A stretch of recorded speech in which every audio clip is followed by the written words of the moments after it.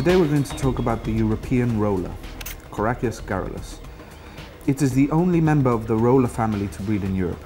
Its range is actually from the Middle East, Asia, all the way to Morocco. It is around 29 to 33 centimeters long, and its wingspan is around 51 to 59 centimeters. This species mainly feeds on large insects, small reptiles, very small rodents, and occasional amphibians. This is a perfect example of a trans-Saharan migrant.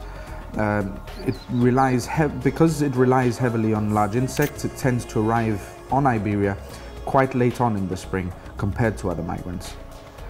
This species migrates by day, and it also migrates by night. It tends to fly quite high above the ground and only comes down usually because of bad weather. There's probably more flying over the rock than we realize. In fact, I remember finding the unmistakable blue feather, under a peregrine roost whilst I was caving. It must have been caught in mid-air as it was flying over the sea, coming into land over Gibraltar. Its main breeding grounds are in semi-arid areas of Iberia, for example Extremadura, Almeria and the Ebro Valley.